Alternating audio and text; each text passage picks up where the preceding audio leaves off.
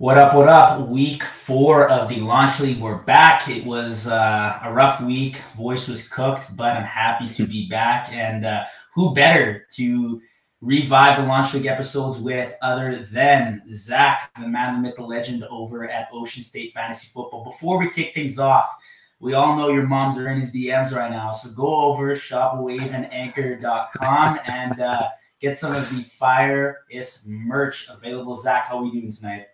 I'm excellent, man. I'm fired up. That was honestly the best intro I've heard all season. So I'm amped up. Let's do this, man. Week 4, let's go.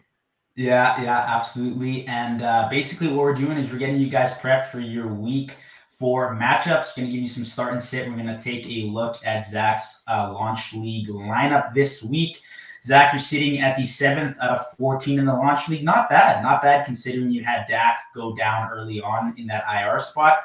Taking a quick glance at your team this week, you got Wentz as the QB1, Patterson and Edmonds as the 2 running backs, Cooper Kupp, Terry McLaurin as the wide receiver 1 and wide receiver 2, Dawson Knox, Cortland Sutton, Travis Etienne, Young Hoku, and the Chargers defense up against the Texans. Talk me through your lineup this week. Who have you been surprised with this season pleasantly, and who's kind of disappointed you so far? So I'll start with the pleasant surprise, which has been Cordell Patterson, someone I think I was able to get later in the draft. As far as what his value is right now, it certainly has helped when you look at kind of the running backs. Unfortunately, Travis Etienne, I may have, looking back in hindsight, probably reached. So my running back position's a little rough, but luckily I was able to get Cooper Kupp. So he's been really carrying the team. The thing with Wentz, it's nice to have that stack. I'm a little nervous for this week, but he has been a great fill-in for Dak while he's been out. I mean, the Dawson Knox has been a little iffy. I like Cortland Sutton in the flex. Like we talked about Travis Etienne, it's kind of been a struggle with James Robinson being so I'm not sure if anybody predicted him to be as prolific as he's been. And then Chargers defense, a little rough, and my boy Young Hoku. But yeah, it's kind of the rundown. Yeah, and as you said, James Robinson definitely, he's just defying the odds right now. I don't think I've ever seen somebody come back from that caliber of an injury so quickly and perform at the levels that he is right now. I mean, that is ridiculous. I mean, you got yourself a top 12 running back. And I don't even know which round, right? Through the first 3-4 weeks of football right now. So just focusing a little bit more on ETN, are you kind of expecting his role to become a little bit bigger as the season goes on? Because credit to him, he's had a few really, really close opportunities at touchdowns this year that he has missed. Obviously, if you're an ETN owner, you know that. Are you comfortable with starting ETN even with the volume and production that James Robinson has been seeing? Yeah, I mean, he hasn't been like really killing you, but he's certainly not returning the value, at least where I drafted him at the current moment. I will say I'm kind of treating this as his rookie season with the fact he didn't play last year. And on top of the fact that James Robinson playing so good, I think that, you look at the game log real quick, 8.5, just about 8.5, and then another 10.5 points for the running back too, backing up a guy like James Robinson. That's not the worst thing in the world. But I just kind of hope on I guess the saving grace would be him and Trevor Lawrence continue that college connection they had over time throughout the season. Obviously, the Jaguars are certainly improved from last season. So you just kind of hope there's game scripts that come along where they play a tough run defense, and Travis Etienne by default just has to be more involved. And if he can kind of hover in that, 55% snap share, I think you're going to like the outcome. But until we get to that point, he's going to be, a concerning player, at least week in, week out. Yeah, and the other interesting thing about the Jags this season has just been their overall team. I mean, you look at them, and they've exceeded expectations, I think. Last week especially, look at that game against the Chargers. Even though Herbert wasn't, the healthiest guy in that game, you don't expect a 38-10 blowout in that game against the Chargers, right, who were, highly touted as a Super Bowl favorite this year.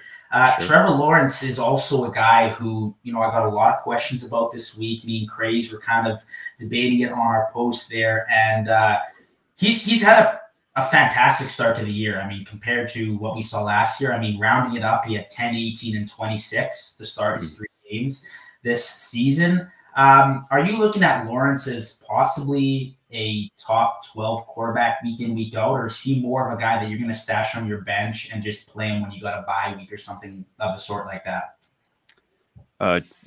Trevor Lawrence, man, that's who we're talking about here. I just want to make sure. Yeah. Trevor Lawrence. Lawrence. Yeah, for sure, man. He's you have to like everything that you've seen so far. Anybody that waited and took him later on in drafts, you're certainly being rewarded right now with having a player, being able to start off getting all your other skill positions and still being able to grab someone like Trevor Lawrence is certainly an advantage.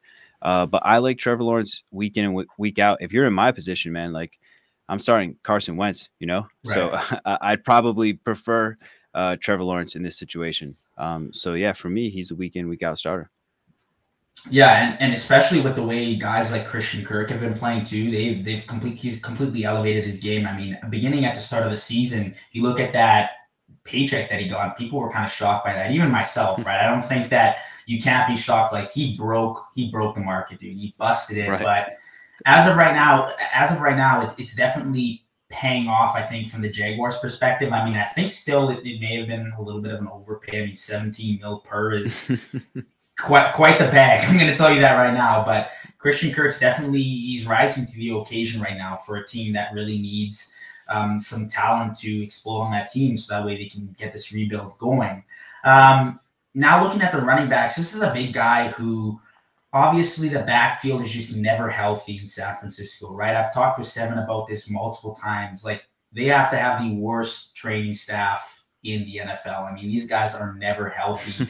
You look at Raheem Mostert, literally the entire team is never healthy. Jeff Wilson, he's come into the San Francisco 49ers backfield and he's taken over somewhat of a number one role, but he hasn't been fantastic. He's been mediocre. I mean, he's been decent. What are your thoughts on Jeff Wilson? Do you think that the production could be there, or is he kind of just maybe a flex play? Maybe he's on the bench. What are you viewing him as this week in week 4? I mean, just taking a look here, you're playing against the Los Angeles Rams. So anytime you have a running back against the Rams, I'm not sure you can feel that confident just off the rip, no matter who it is. But I obviously love Jeff Wilson's for my own personal reasons. But I do believe that, he's in this, we started off the season so unsure with these, I think you can do a lot worse than a guy like Jeff Wilson in a pinch if he's your RB2 or if, maybe he's a low end flex. I think you have to be nervous about the matchup. But if you look at it after that, at Carolina, at Atlanta, Kansas City, those are some pretty decent to somewhat favorable matchups. So as long as he's the RB1 for San Francisco, he has a valuable position in fantasy.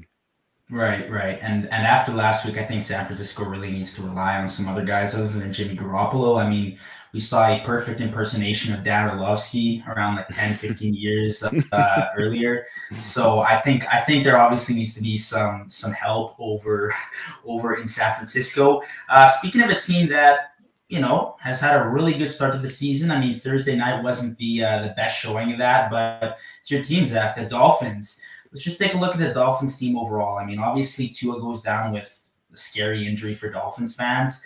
How are you valuing that offense now that Tua, went down with that injury? Are you looking at the receivers as any less of production at this point, or is the offense going to stay kind of at the same value, do you think, without Tua? Yeah, I mean, regardless how you feel about Tua as a player, obviously we all want him to get better ASAP. And as a fan and someone who's heavily invested into in fantasy this year, I'm conflicted. Obviously, I want to see him play, but overall, I want to see him healthy. But at the same time, you look what happens when Teddy Bridgewater comes in the game, and he, as great of a backup as he can be comparative to other backups in the league, he for sure lost us that game with those interceptions. I love that he has that, DGAF kind of mentality, right? And he has the arm, maybe that Tua doesn't, as far as launching it down the field. You saw that play with Tyreek Hill. I mean, if you had Tyreek Hill up until that point in fantasy, you were a little upset. So you see what Teddy Bridgewater is capable of. So as far as the wide receivers and the other skill positions going forward, obviously Tua will not be playing this week. I'd be surprised if you see him any sooner than 3 weeks on the sidelines for sure. Right. After all the shenanigans, them firing the third party medical consultant. So I think Tyreek Hill is probably a couple of notches down from where he normally is week in and week out. I think Teddy Bridgewater is going to find himself in game scripts where we're playing from behind, or needing to still continue to pass the ball. We're not going to be getting ahead where we're just going to run the ball nonstop. So in PPR leagues, Waddle and Tyreek Hill are still going to be valuable, but I think you have to ultimately lower their ceilings all across the board for all skill position players, while Bridgewater is the quarterback. Yeah, absolutely. And the thing for Tua too is just a fantastic start to the season. I mean, there was a lot.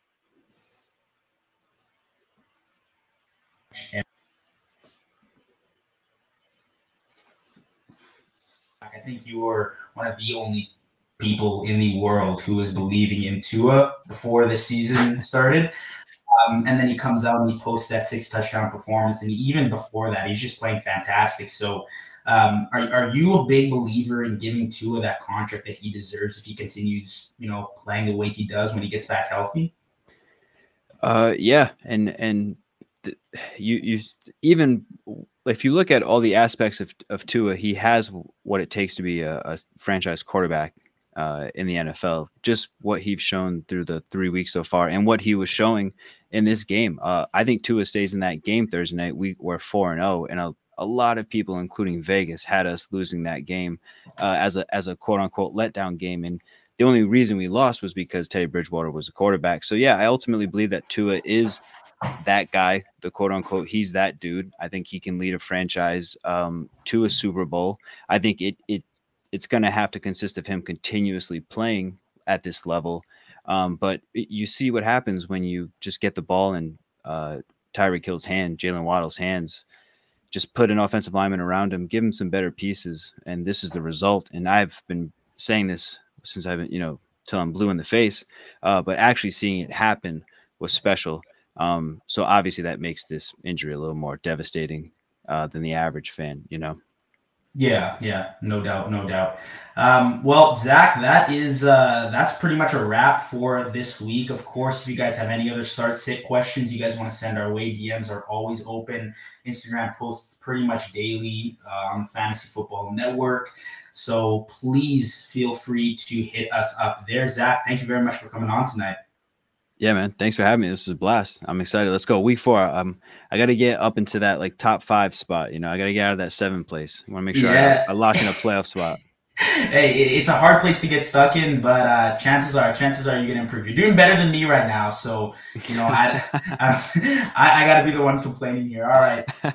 Thank you guys, of course, for coming on tonight, watching through. If you guys got any questions, again, please feel free to contact me on Instagram on the Fantasy Football Network, and we'll catch you in week 5 for the launch league. All right. Peace out, guys. Yes, sir.